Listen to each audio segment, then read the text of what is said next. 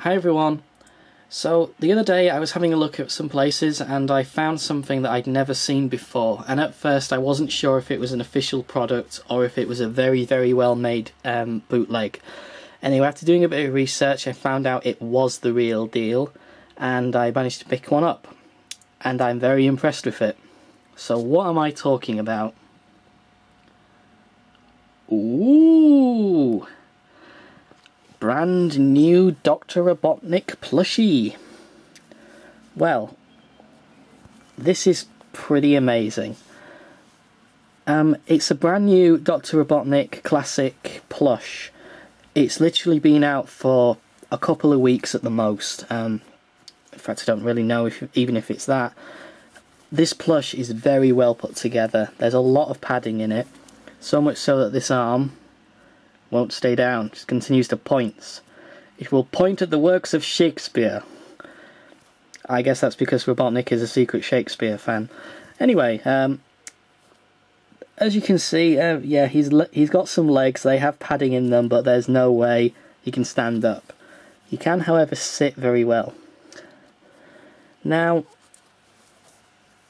like I say, he's very well detailed. He's got his little button things there. He does have a cape.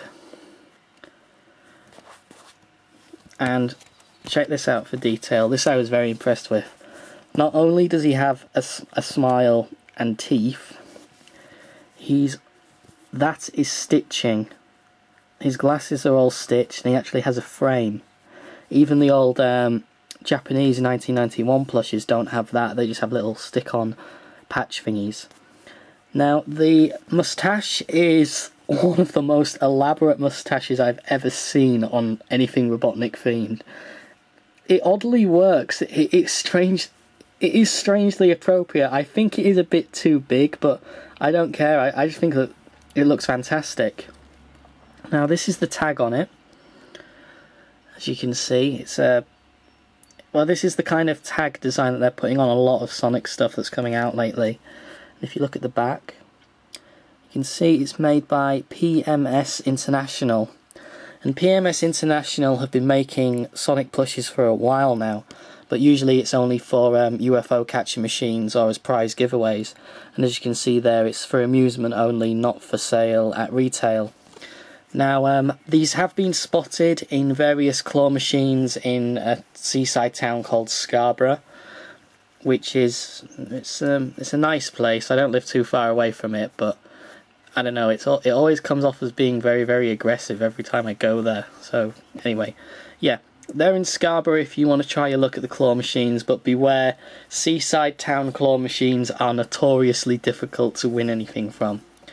But I digress. Little tag here says Sonic the Hedgehog, PMS at Sega. There are also several other plushies that this company has made, and they're all brand new. There's a classic Amy, a classic Tails, classic Sonic, and a classic Knuckles. The Sonic and the Knuckles plushies are very good. They're very well made. The Amy one, not so much, and the Tails doesn't look that great, but this is the one I wanted for obvious reasons. This is an amazing plush. Very happy with it. It's probably one of the best plushies that we've had in recent years. So yeah, keep your eyes out. Oh, actually just noticed here he's actually got a little button there and where his jacket. Wow. Oh, and he has fingers too. So yeah, I'm actually discovering new things as I examine it.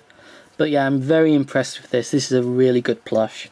I know it's not the video that I said I'd do, if you were paying attention to my last one, but I can tell you for certain the next video I intend to upload is going to be a tour of Summer of Sonic 2011, because yes, I am going there and I do intend to do another tour film of the venue, and yes, I will be on stage again this year doing Nevermind the Buzz Bombers. Hurrah! Promotion! Okay, so I will leave Classic Robotnik there to continue to point at the works of Shakespeare. Thank you for watching, guys. Comment, rate, subscribe, and maybe I'll see you at Summer of Sonic. Goodbye.